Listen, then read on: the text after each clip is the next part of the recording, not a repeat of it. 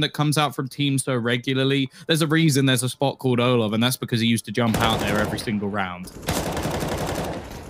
He's mentioned b0RUP, and he is on a warpath. It's 4 kills again. Sure, it's against an eco, but his aim was crisp, and he's got an ace on top of it.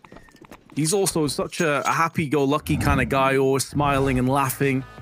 So in that interview with Frankie, had a pretty interesting insight to b0RUP as well when he was asked the question of, like, you know, are you guys going to be able to take it on Vertigo? He said, I have full faith in Cadian.